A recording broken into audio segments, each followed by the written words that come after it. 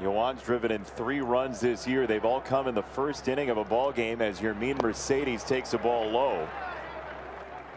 Now it's really early in this one, but so far Zach Plesac, for whatever reason, doesn't have near the command that we saw all of last year. Every time he went to the mound against our ball club, he was able to spot all of his pitches, stay ahead of the hitters, and be very aggressive early. Now he's fallen behind, and the Sox are trying to really take advantage of it in the first. Yermín Mercedes, a galactical 3-run home run. He unloaded again.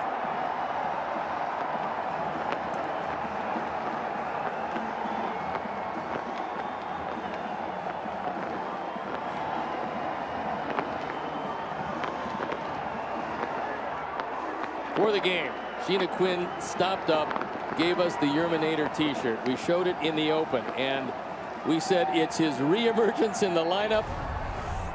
This is a bomb. Ford home run replay. He gets a fastball. It's middle in and up, and this leaves nothing to the imagination. I mean, he gets it on the sweet spot. You can take a look at that one, young man, because it's going to go for a while.